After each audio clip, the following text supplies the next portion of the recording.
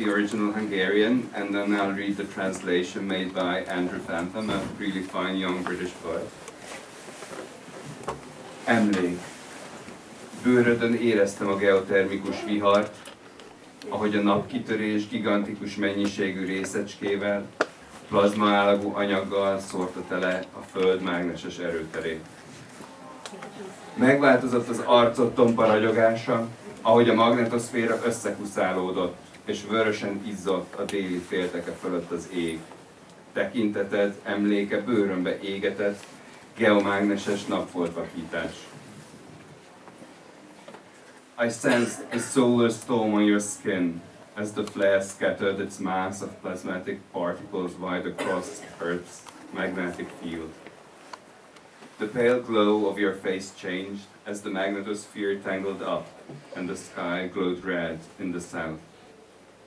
Your eyes are burned into my skin, sunspots on the photosphere. It's always really difficult because I'm supposed to be reading my poems, but actually when I'm reading the English, they're not really my poems.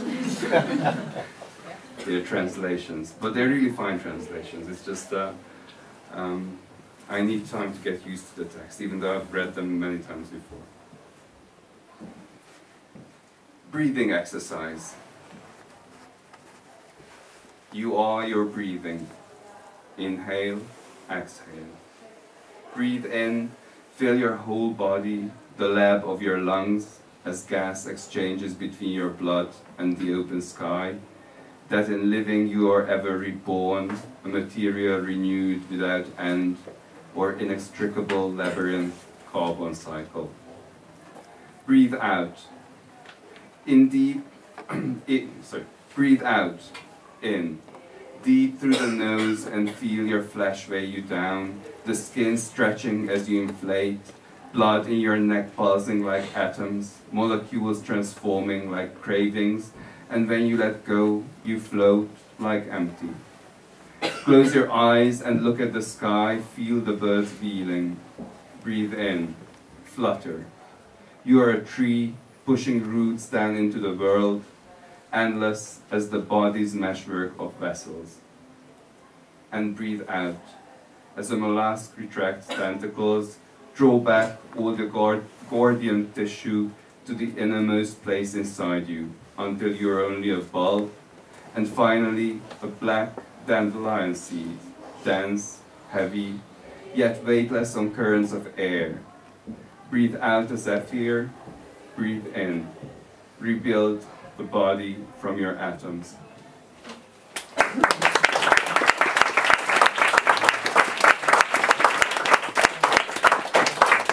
And then just two very, very short poems. Wake. Last night, I flew through a sky as thick as water and cloudless. This morning, the living room swam with the feathers of a dead blackbird laid eyes closed on the carpet. The cat curled round my leg, playfully swiping at my wings. Rain kept pouring outside. River. Croaks and chirrups run through the night forest. An ambulance floats in the distance, flashing red and blue. Charon's party boat. Thank you very much.